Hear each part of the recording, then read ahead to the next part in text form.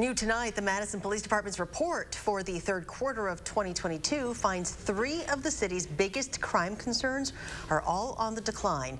The report, which was submitted this week, includes preliminary data from July 1st through September 30th.